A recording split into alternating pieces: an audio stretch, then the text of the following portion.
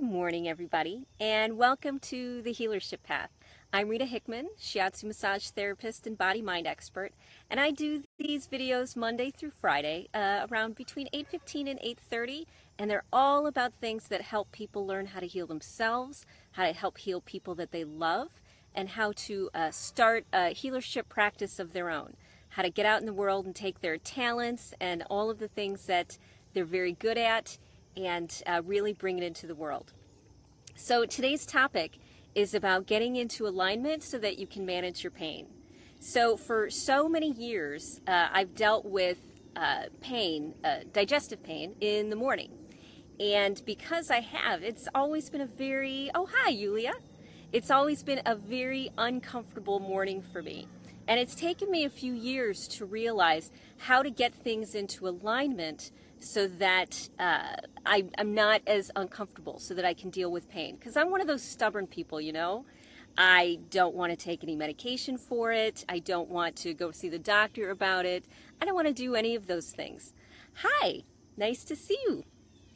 So I don't like to do any of those things that probably a lot of you don't like to do either. And so I've really specialized in how do I get things into alignment, how in my life and in my environment and in my body, so that I can manage all of the different aches and pains and discomforts and problems, whether they be physical or emotional or anything like that during the day. So if you've ever noticed, when you try to ignore or avoid or deny something that you're feeling, it makes it worse. You know, we're able to cut it off for a while, either by taking some Advil or by, you know, having a glass of wine or by distracting ourselves with something else. And those are great tools. But we're not always able to deal with that because sometimes we have to stop, don't we? Sometimes we have to slow down, stop taking all the drugs to numb ourselves out, stop distracting ourselves with things and really feel what's going on. So I want you to do a little exercise the next time that you feel something that is uncomfortable for you to feel.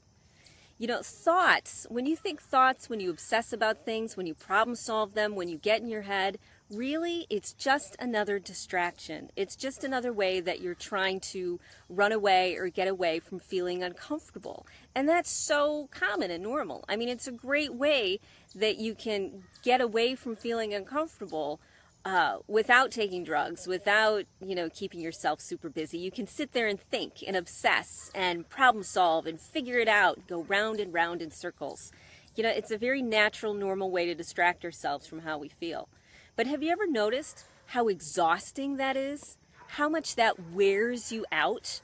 You know, when you're done obsessing and thinking, you don't have a lot of energy left for anything else. And all you really want to do is shut down because now your brain's tired because all it's done is gone in circles, round and round, until it's worn out and then until you need to completely collapse because you can't think anymore.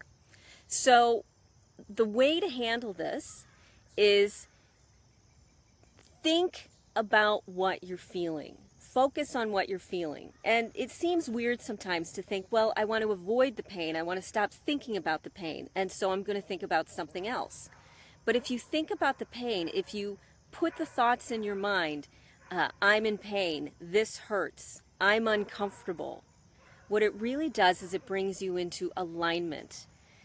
What causes a lot of exhaustion and what causes a lot of even more pain, emotional, mental, physical, what makes it even worse is when you've got inner conflict, when you're denying or ignoring how you really feel.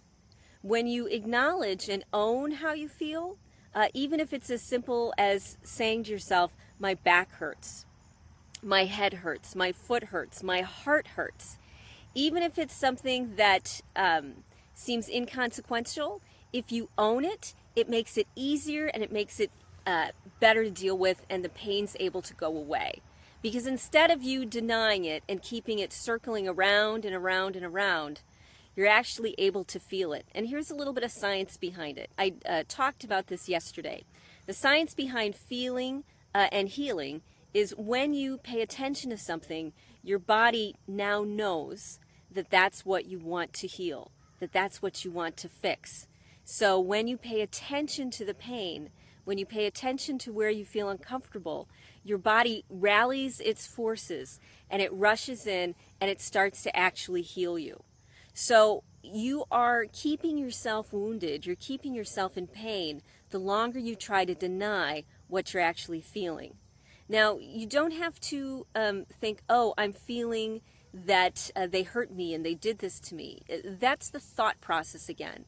Instead, just acknowledge exactly how you feel. I'm in pain. I hurt.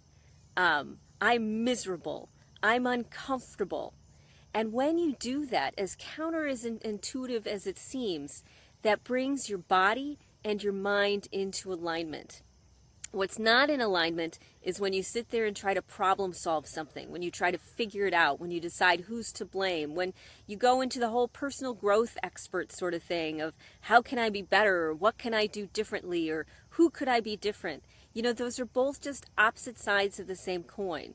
It's a mental distraction that keeps you trapped in how uncomfortable you're feeling. When you own how you feel, and you don't have to own any other thoughts except exactly what your body feels, it tells your body to make it feel better, to heal it, to put it back on the right track.